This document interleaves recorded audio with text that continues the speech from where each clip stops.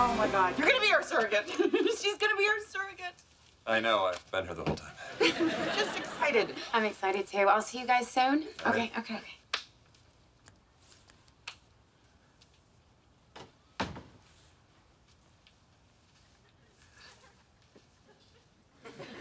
Hey there, Russell Dunbar. Pam Nelson. Oh, I know a Pam Nelson. She finds me charming and adorable. Oh, wait, that's you. Wow. Has that line ever worked? We'll see.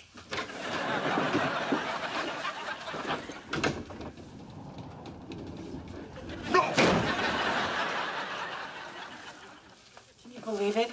I mean, after all that searching, and she's perfect. She was perfect when she left our apartment. Let's go inside. You know, I was thinking, sometimes these things... Inside.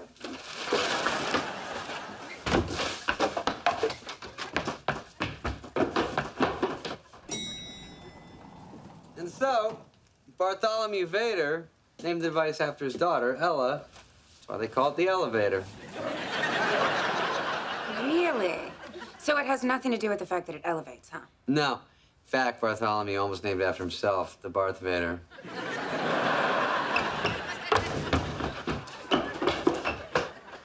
Well, it was nice talking to you. Yeah, you too. So where are you headed? Oh, really? I'm heading that way too. Let's share a cab.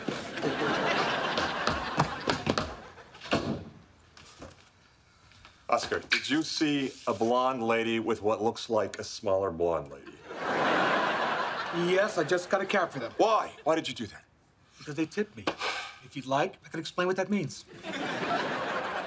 Pick up, pick up, pick up. Yay, voicemail. Russell, the woman that you're with is the surrogate that Audrey and I hired to carry our child. Do not touch her. Stay off. Get off her!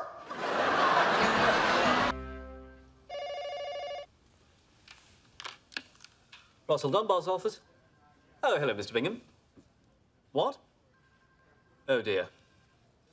So you want me to track down my boss before he pollutes your would-be surrogate? Just another day at the office for Timmy.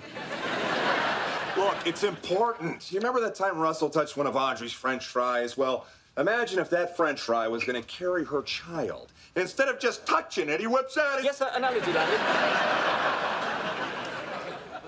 I'll find him. I think my first stop will be the laser light show at the planetarium. He's into that? No, he just finds that the show leaves women confused and disoriented.